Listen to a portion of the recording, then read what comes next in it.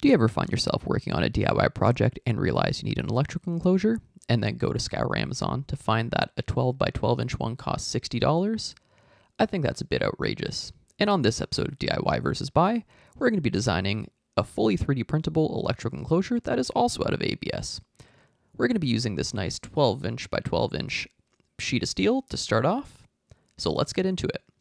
Here's a quick time lapse of me kind of designing the rough frame in Solidworks. In total, this is about an hour or so of design time, just kind of sped up over 10,000%. I was referencing the rat rig electrical enclosure, but making sure that all the parts were long enough, or short enough, I guess, to be 3D printable. And here's the final design that we ended up with.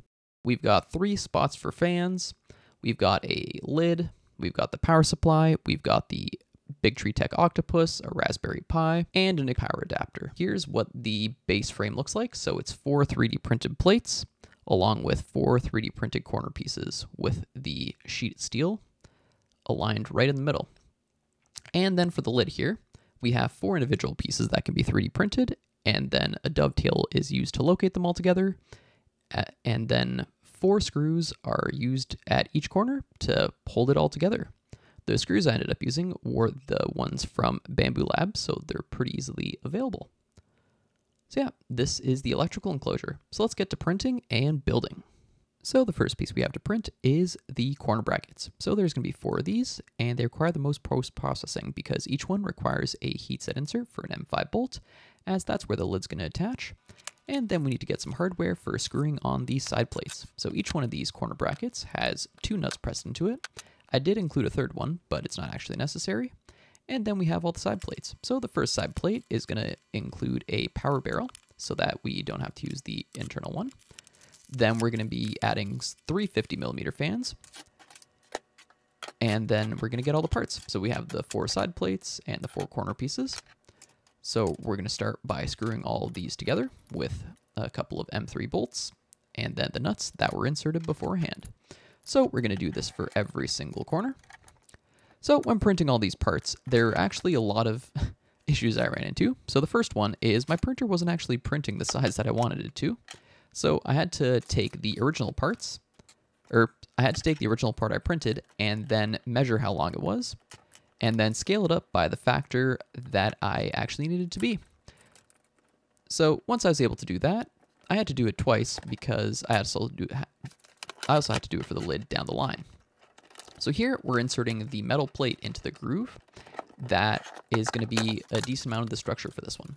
So at first, when putting this together, I was having a lot of troubles, but once I was able to kind of wedge it into place and just kind of clear some of the plastic, it was a lot easier. What I haven't done in this clip yet is trim the corners. So if you're going to be doing this, I would very much recommend trimming the corners on that sheet of steel, just because it's going to make your life a lot easier, because the 3D printed corners might be slightly filled, and it might lead to some issues down the line. This side over here has the ports for the 3D printer's mainboard. So I decided that I wanted the USB port and all the other stuff on the outside. But the thing is, if I want to use the Raspberry Pi in coordination with the, the Octopus 1.1, you actually need to use the USB-C port. And so I made a little extra slot in the back there. And over here you can see me attaching again because I put it together backwards. Silly me. But yeah, so overall, it's a pretty easy project. The only thing is, the plate might be slightly too large or slightly too small in certain cases, but if you're able to work around that, it's not too bad. Here you can see I only put 1 screw in there because I was having issues. Once I trimmed the corners of the steel plate, it kind of fixed all that, and I no longer had that problem. Here we have the next part. We have the lid. I had the same issue with the lid, as the CAD did not match up with the real world, so I had to measure the real one and see what size I got here, and then scale the X and the Y individually to make it the right size, along with the top plate there as well. That was probably the biggest pain in the butt for this entire project.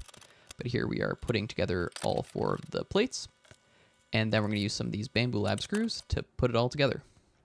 Now we can grab our box here and get to assembling the lid.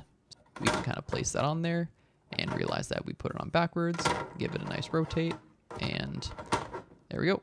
Now all we have to do is put in our 4 screws.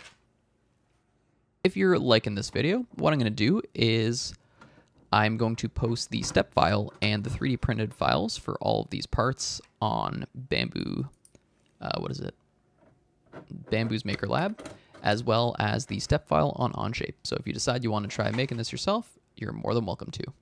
But what I'll be doing is down the line, I'm actually going to be making a configurable version of this on Onshape that all of you will be able to download. So that'll be a different video, and you'll pretty much have full access to it. It'll be open source, so you can make it whatever size you want and make it as cheap or as expensive as you'd like. And now for the final conclusion. Should you DIY it or should you buy it? So in total, it's going to cost you around $8.75 in ABS filament, plus around $10 US for a steel plate, and then $3 to $4 in hardware. That gives us a grand total of $22, which isn't too bad, considering that saved us $40. And then it takes about 13.5 hours to print all the parts. So it's honestly not too big of an investment to make your own panel, just because it allows you to pretty much make it in whatever way that you want it to. So I would definitely DIY it. So I hope you enjoyed. Please leave a like, comment, and subscribe.